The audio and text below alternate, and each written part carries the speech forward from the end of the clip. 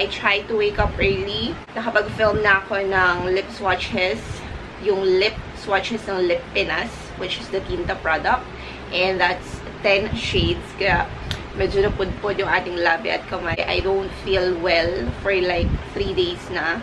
And it's been a week na hindi ako nakapag-film. Since it's my rest day, sabi ko, kailangan ko talaga mag-film. Kailangan kong bumangon, maligo. Simple lang ng base products na ginamit ko on my face.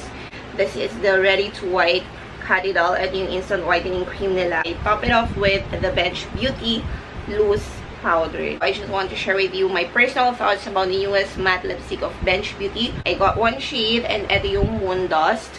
Ang ganda ng shade niya. It's a neutral color na akala ko hindi talaga babagay sa isang morena na kagaya ko. And then I also purchased yung Bench Beauty na finishing powder. Actually, nagawa ko na ito na review. Same lang din naman siya. Ang pinagkaiba lang sa ngayon, meron na siyang shimmer. Before, meron siyang 3 shades. Pero ngayon, 2 shade na lang available. Dalawa which is light. And then this one is the natural beige. When I compared it sa Skin Potions Glow Dust, mas gusto ko pa din yung effect nito sa skin. May kita mo talaga yung glow, yung shimmer na doon, very fine mil. Though, this one, fine mil pa din naman siya, pero flat matte. Dadagdagan lang talaga ng shimmer, pero hindi mo masyadong ma-appreciate yung pagka-shimmer niya. Kasi yung effect niya sa skin, hindi ganoon talaga ka-glowing.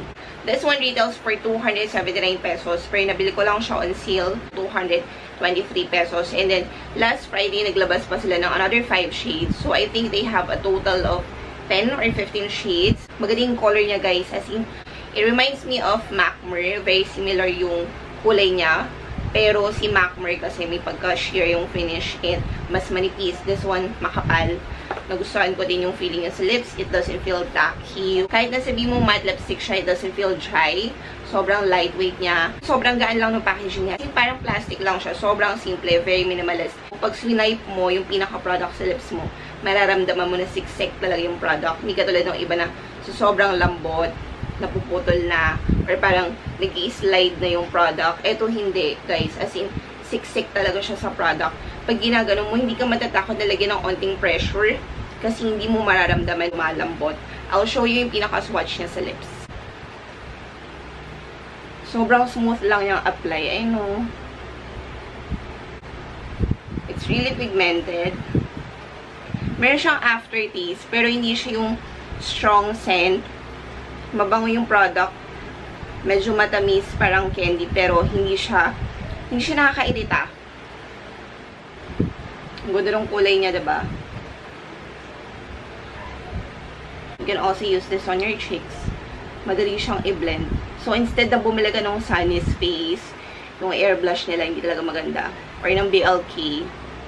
Naku, ito na lang bilhin nyo. Hindi din siya madaling matanggal sa cheeks. And hindi siya patchy. Ayun o, nakikita nyo, nag-blend out yung mabuti. And a little goes a long way kasi nga sobrang pigmented ng product. Pwede mo din siyang gamitin as an eyeshadow. So, parang isipin mo, naku, huhulas yan agad. I have oily skin. Baka hindi yan tumagal sa skin ko, ganyan. I have combination skin, guys. So, yung area na to, dry. And then, yung T-zone ko, talaga nag-oil up. Pero, parang siya yung Skin Potions na glam packet. Hindi siya talaga agad-agad natatanggal. Or nagbabakbak. Andyan pa din. Mas long-lasting pa siya sa Sunny Space Air Blush. Saka doon sa BLK. And hindi ko din naisip na parang, okay, gusto ko siyang gamitin sa cheeks ko. Or as an eyeshadow. Instantly na lang, bigla ko siya nagustuhan. Kasi ang ganda talaga ng kulay niya. Plus the quality itself. Nagustuhan ko. Sobrang lambot niya talaga sa labi. And hindi siya agad-agad nag-fade. Kahit kumain ka ng heavy meal, hindi ka yung tipo na, ay wait lang, magta-touch up ako kasi pangit ang tingnan ng lips ko. If there's one thing that I don't like dun sa packaging nila, may pagka-matte kasi ito eh. So ayan, pag kumakalat yung product, nag-i-stain siya, kailangan talaga punasan mo ng tissue, ng wet wipes, or even makeup remover para hindi siya pangit tignan. Secure din naman yung packaging niya kasi magnetic. So kahit nasa bag mo, hindi siya yung agad-agad matatanggal. I feel na napaka-underrated pa din ng Bench Beauty. Though, okay yung marketing strategy nila.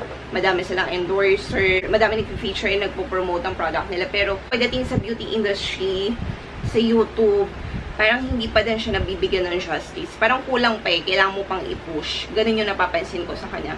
But the quality, guys, ang ganda talaga. I've tried the lip tattoo.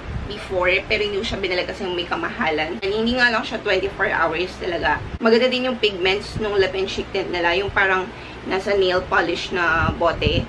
Pero madali siyang mag-fade. But the matte lipstick, guys, promise, ang ganda ng quality niya. Ang ganda ng texture.